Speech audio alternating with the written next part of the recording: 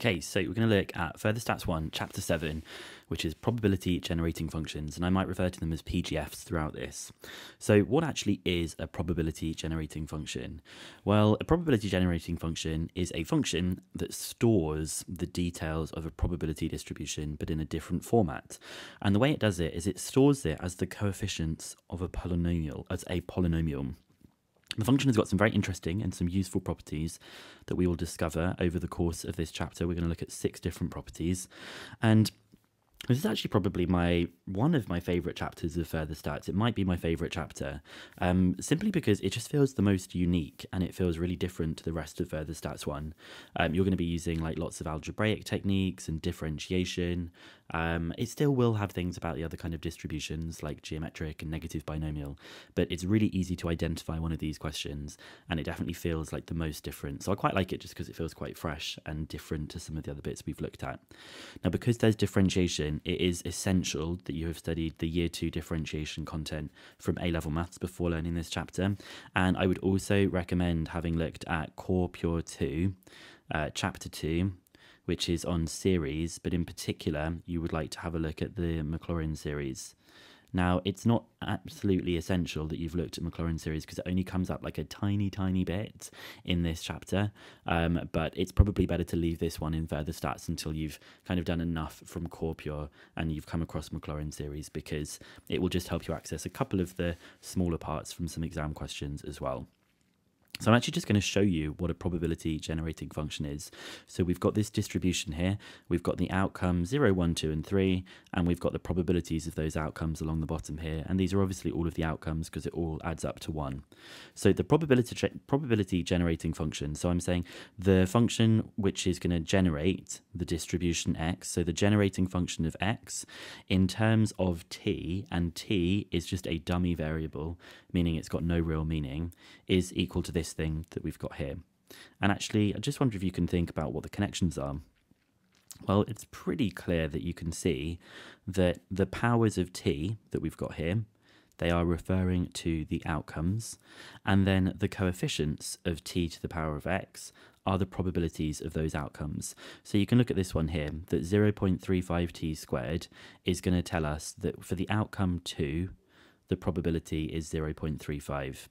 And for this one here, with the outcome of 1, because the power is 1, the probability is 0.3.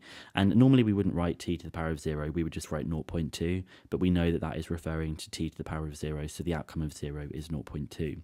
And that is a probability generating function, and you can see it's a polynomial.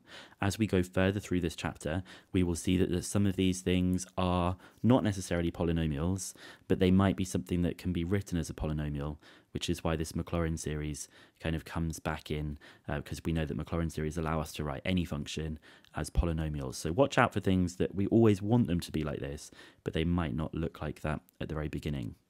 So we've got some examples of some probability generating functions here. I'm going to probably have a go at just doing one, and then you can try the other one, and then I'll do one, and then you can try the other one, okay? So this first one, it just wants us to write the probability generating functions for the following distributions. So I'm going to start off by saying that it is a function generating the discrete random variable x, and it's always going to be in terms of t, that dummy variable. Now it's going to be 0.25 times t to the power of 0, which I can just leave. The next probability is 0.5, and that's going to be t squared because the outcome is 2. And then our last one is going to be 0.25 t to the power of 4 because the outcome is 4. So why don't you have a quick go at writing down this next one? Okay, so it is g. This time it's going to generate the discrete random variable y. So I'm going to say that it is y. And I'm going to put in brackets t still. Now the outcome is just 1, so it's going to be a third t to the power of 1 plus a third t cubed plus a ninth t to the power of 4 plus 2/9 t to the power of 6. So you can see it doesn't have to include all of the outcomes, it just has to have all the ones that have a probability with them. And now I want to tabulate the distributions for the following probability generating functions. So I'll tabulate this one, and then you can tabulate this one that we've got here. So we're going to have x is our outcome and the probability that our random variable is equal to that outcome. And we'll think about the different options that are available. Well, that 0.1, that probability goes with t to the power of 0. The 0.3 is going to t squared, and the 0.6 is going to t cubed. So it's just going to have the outcomes 0, 2, and 3. And then for this one, because it's for y, we're going to have lowercase y and the probability that y is equal to y.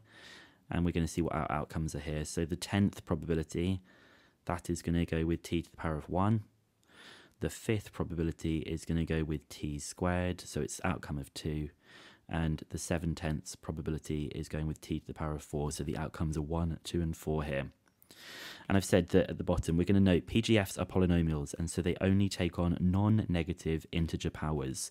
So all of the outcomes always have to be 0 or greater and integers. So what I've said, negative outcomes are not possible. Okay? So that's what probability generating functions are.